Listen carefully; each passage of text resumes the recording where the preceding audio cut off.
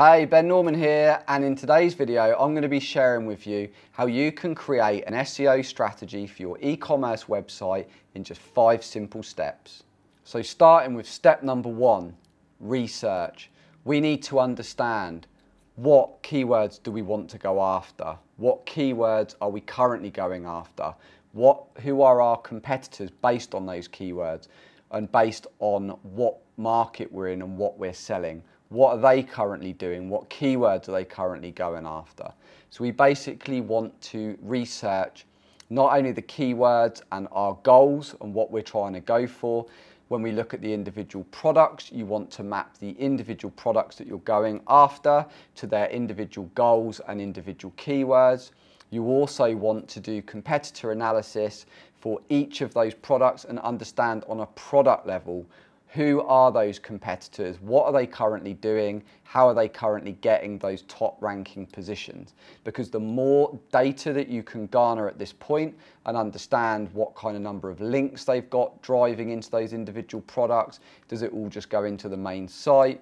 You know, how is it structurally built? How are the links filtering through to those individual product pages? How are they optimized? What keywords they're going after? How have they built their content? All of this needs to be done in the research phase.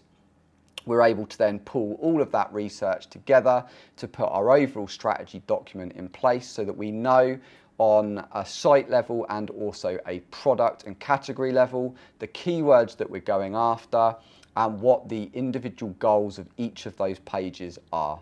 So once we've completed all of that, we're able to move over to step number 2, which is audit.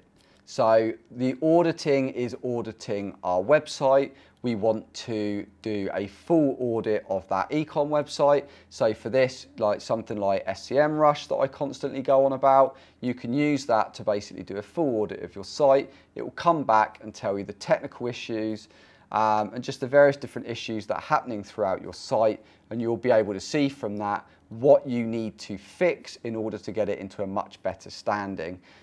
You can also use things like Google Search Console, look at your current data, crawl issues, and things like that. All of this needs to be done. You want to audit your entire site so that you've got a kind of step-by-step list of all the things that need to be completed in order to get it into a good standing. So before we go on to the next point, I'd love to know, do you run regular technical SEO audits on your website? Yes or no? Let me know in the comments below, and let's move on to point number 3, which is on-page optimization. You now want to go through and either have those on-site issues fixed or fix them yourself. You want to go through and make sure that based on the keywords that we're now going after, for the overall site and the individual products, you want to go through and optimize those pages based on those keywords. This also involves looking at the on-page content of those pages. Is it relevant? Does it include the keywords? You know, should it be better? Is it converting? You know, it can involve rewriting content of different pages so that it is better optimized, it flows better, it includes other relevant keywords that Google would expect to see alongside those keywords. This is the time to basically go through, get all your ducks in a row and make sure that those pages are as optimized as they can be. Now, top time saver here, if you have got a very large site and a lot of the sites follow a very similar format, way the products are pulled in, you will be able to optimize things like your product descriptions and your titles based on the product names, product descriptions, things like that. So you also want to look at what clever things you can put in place here to automatically optimize your titles and descriptions based on various different product fields you may have, such as what the product is called and things like that. This can speed up and save you a lot of time. However, the blanket approach will save you a lot of time, but if you really want to get the full value from each of these products, then you should be going back to the first stage, running your keyword research for each of those products, working out what keywords you're going for, also looking at who your competitors are for those keywords, what they're doing, and getting the information from that, because the more effort you put in tailoring each of those pages to those specific keywords, the more chance you have got for ranking for each of those individual pages. Point number 4, off-site.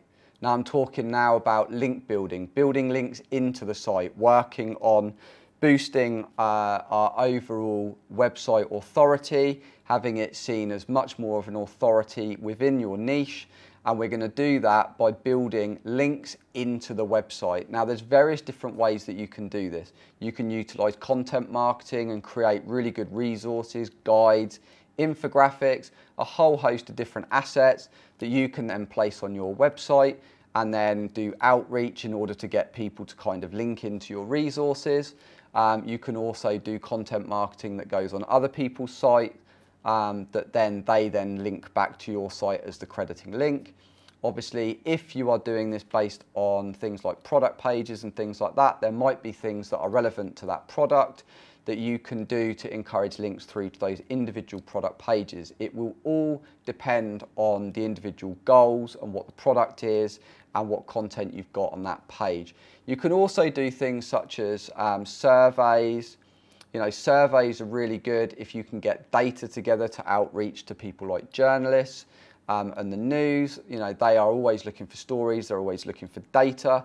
So if you're able to include something really cool and outreach to the news outlets, you can also canvas some good links back to your site that way. And obviously, being the news, the media, they're seen as very credible links. So this can be very useful in order to build your kind of link profile up and have your website being seen as more of an authority within your industry. And moving on to step 5, which is rinse and repeat. We want to track our rankings. So for this, we can use SEMrush, we can use AccuRanker, tools like that to constantly monitor our rankings. We can also use tools like SEMrush to constantly, every month monitor our technical SEO and our on-page SEO, run audits to see what's going on our site, what's changed, what needs updating, you know, what products have been added that need optimizing, things like that. We need to be running, obviously, reports so that we're able to see what the progress is, what's being done, look at what's working, what can we learn from that, look at what's not working, what's the difference, what do we need to do to re-optimize that, to get that moving further. And basically, we're then just going constantly through this process of then analyzing, auditing, re-optimizing, tracking, and we just follow it round. And then we're working on the areas that need to be worked on. So, you know, if you've got some pages that are doing really well, you probably don't need to focus on those as much, as long as they keep holding their rankings. Whereas ones that might see a drop off, you need to look at why and then work to re-optimize those to get those rankings back. So as always, I hope you found that video useful. If you're new, consider subscribing. If you've liked it, make sure you hit the like button, and I'll see you in the next video.